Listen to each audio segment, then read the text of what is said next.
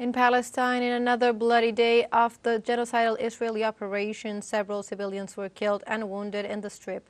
80% of the victims were women and children. The official number of murders perpetrated by the occupiers in Gaza is close to 30,000.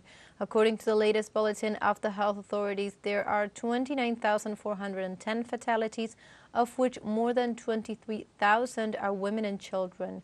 69,465 people have already been injured, mainly women and children as well.